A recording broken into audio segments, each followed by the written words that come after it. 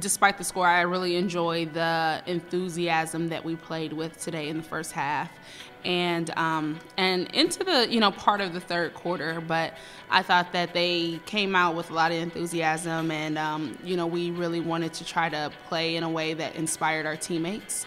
And Mel really set the tone for us. She came out, and you wouldn't be able to tell by her stat line, just her contributions, but her ability to really just play good defense, be aggressive off the dribble, and just do the things that we talked about in our scout. So I was really impressed by her more than anything, and really enjoyed just the production that we got from our bench today. We got 23 points from our bench, so that was definitely something that we emphasized. So really proud of them for doing that.